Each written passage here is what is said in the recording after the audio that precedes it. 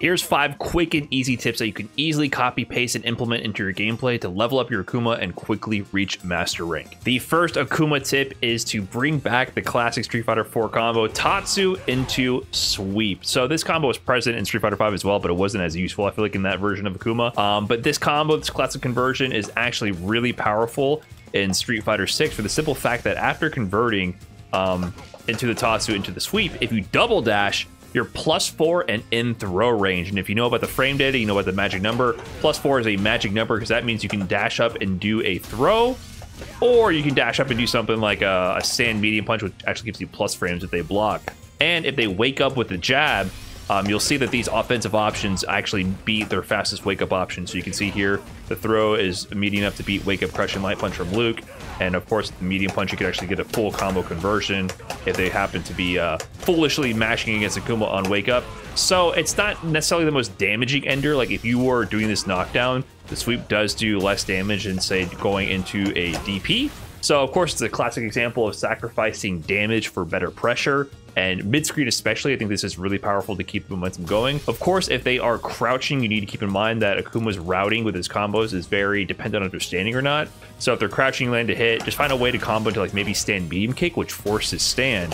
So from this drive rush conversion, I do like crouching medium to stand medium kick here, and that will force stand, get the Tatsu Sweep, dash in, get the meaty, you know, get some pressure going, get your combos going. So instead of doing double dash Oki, I can also get this knockdown and just hold up forward and maybe do like a jump in fierce punch. It depends on the distance though. What I find is if they're a little bit further away, like you do a few jabs into it and then sweep, you might want to do a jump in roundhouse. If they're too far, like you just saw, this is actually not effective, but if you have a few jabs in there and they back rise, jump heavy kick has a bit more horizontal range, and it's sometimes more effective at landing the safe jump. Just got to press it a little early. And why is this good? Because this is a safe jump. You see here, if Guile does wake up OD flash kick, you saw that if he didn't do it, he was blocking the jump in. But if he actually does the wake up flash kick here, and I jump in and then hold down back during the jump, it will option select block the reversal. This works for, you know, like Ken, Luke, Ryu, ODDP as well. And this is powerful because it forces people to take the mix up. So of course, if you do this knockdown and they reversal, you know, time to have a huge combo, you can get your big combo damage going. Most people will understand eventually that that is not an option against these safe jumps. So once they are actually forced to block the safe jump, it allows you to get in and establish, you know, more throw pressure. So if you get an up close safe jump with a fierce punch, because you do a conversion that doesn't leave too much pushback, you can walk in and get a throw.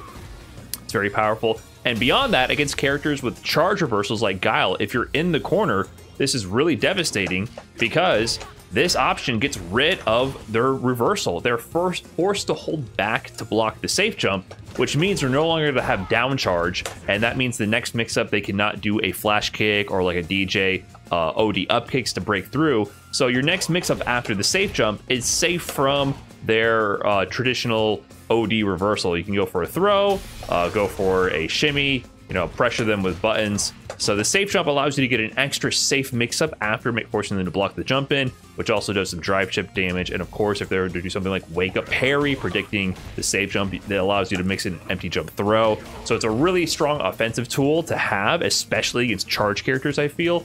Like I mentioned before, it's not as effective if you have too many hits. You might be left too far to go for this. So if you do like a long conversion like this, I would suggest just going for the double dash Oki instead. It covers more range, but definitely mix in the double dash Oki and the safe jump from doing your light Tatsu into sweep knockdown. The next tip is how to get Oki even if you don't really want to sacrifice her damage. So take this conversion to Akuma's, I'm calling it Hashogeki, his new palm move here. If you end in the heavy version of this move, it actually does a decent amount of damage. It's not necessarily the best combo ender mid-screen for damage, but you know, it does more than doing something into like a Tatsu, for example.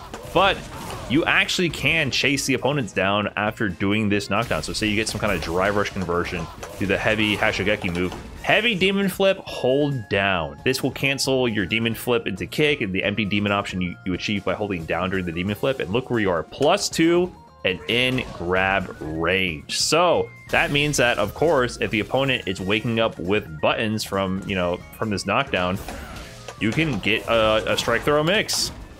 The timing takes a little bit of practice because you have to time your throw or your follow-up option to occur after holding down to cancel the demon flip. So it's a little strict in the timing. It takes a little bit of practice to get, but once you get the timing, this unlocks pressure from this part of the screen, and you can get full combo conversion. So the throw works, and here's what I like to do. If I were to go into the lights, this is the option I like to use. So crouching light kick, crouching jab, stand light kick into the light Hashogeki will actually convert from there if they're crouching. So you have good strike throw options to keep the pressure going. This is also a viable option if they recover in place instead of back roll, but instead of chasing them down, you're actually going to swap sides with them. So that may not be what you always want to do depending on the screen positioning. That's definitely something to keep in mind here. So if you do this, you see you actually are +2 and on the other side. So same thing applies. You can go ahead and apply this and then get your throw or whatever it may be. And then I feel like once you start mixing in this option from the demon flip, this is like the safe pressure approach. It opens up the door for people to start respecting the demon a bit more, to allow you to do things like empty demon into slide, which is plus on block. Or, you know, you can stop it short and just do dive kick instead, and you have to manually time to get like plus frames on that. But it makes the rest of the demon options much more powerful. So use the heavy Hashogeki into heavy demon empty to get your safe Oki, and then use that mix up to then scare people to respect the other options that Akuma has out of Demon Flip. The next Akuma tip is to use his charge heavy fireball Oki. So heavy fireball actually achieves the charge version, the level 2 version of it, the fastest. It can be done as early as like 31 frames of startup. So you have to manually charge the timing to get this level 2 fireball. And the reason why it's so powerful is, you know, you can get knockdowns like going into heavy kick Tatsu from light Tatsu, or even going from it into it from like the heavy Hashogeki from this combo ender. You can do meaty charge heavy fireball, and it will actually meaty the opponent and beat their wake up jabs. So you have to manually time it. It does take a little bit of practice. You can even do it from Tatsu sweep. And once you land it, you actually get a juggle combo there. So a basic conversion would just be something like going to another heavy Tatsu, and then you can loop this. And, you know, if the wake up buttons are going to get beat. And why is this good? So if they're not just spamming wake up buttons every single time, of course, if they block after the first hit, you actually get plus frames from this. This is plus on block. So you can see there, it's +2 on block, the charge fireball, and your point blank throw pressure. And if you're following along with the mechanics of the game, why is it good to have a meaty projectile that is plus on block? Because meaty projectiles beat the vast majority of the wake up level 1s in the game. So if they decide to wake up level 1, this meaty projectile will just beat it. So it's a very safe option to rush down the opponent. And depending on the height, you can also get, you know, extended combos as well. It's not just, you don't have to immediately just go into the heavy Tatsu. If it hits high enough, you can actually get drive rush like buttons from it as well. And of course, good old JP here, everyone's favorite. His only reversal option besides level 1 or level 3 would also be OD Amnesia. And of course, as we all should know by now, Amnesia loses to projectiles. So you can see here is Wicked Up Amnesia, but it's to no avail due to Akuma's plus on block charge fireball here. So Fireball Oki is really powerful in a lot of cases if you have it. So definitely know when you have it and abuse it when you can. It's really good in certain matchups. JP basically has no reversal options versus meaty projectiles like that. And if characters are in burnout, your opponent's in burnout, and they only have like a level 1 or level 2 that is not an attack that's invincible, they essentially have to hold that, right? And then the meaty projectile will actually be +6 on block. So really good to know this option and to go for it when you want to lock down people's reversal options by using a charge plus on block heavy punch fireball from Akuma. For the next Akuma tip here, I'm actually going to have a little bit of a pop quiz before revealing the secret. Tell me what you see wrong with this combo.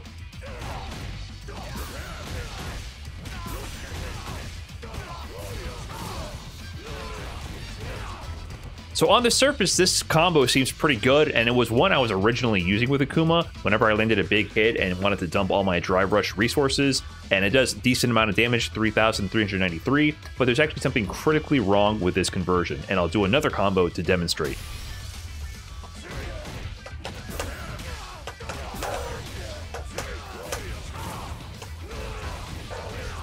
So do you see the difference? This conversion, when I swapped out the stand heavy kick for a towards heavy punch instead, does 3,945 damage, nearly 600 more damage.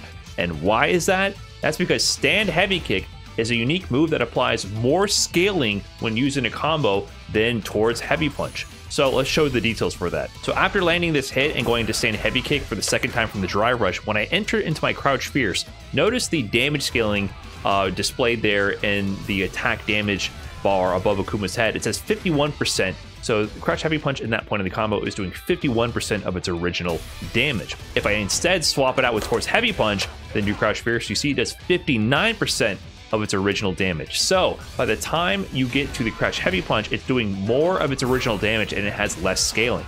Every time you use stand heavy kick in the combo, it adds more scaling. So even though stand heavy kick and towards heavy punch have the same amount of base damage, because stand heavy kick and scales your combo more heavily as you go on, the more and more of them you use in a combo, it actually does significantly less damage. I didn't know that at first, and I was wasting a lot of meter and not getting the job done with these combos when you can do huge damage. So once you get into, you know, a decent part of your combo, definitely instead go for towards heavy punch into crouch fierce for your drive rush extensions. You will always do more damage than using stand heavy kick. So stand heavy kick can start your combos, but unless you're trying to style, because it does look badass, I definitely recommend always going into towards heavy punch, crouch heavy punch for your dry rush loops here. You will do significantly more damage and start melting people's life bars. Tip number 5 for Akuma here. This one's super easy to copy paste, and I think it's super powerful. In the corner, when you land throw and you want more ways to mix up the opponent besides basic strike throw, you know, he does get a throw loop here.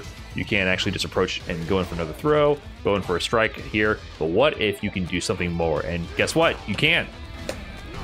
Command grab.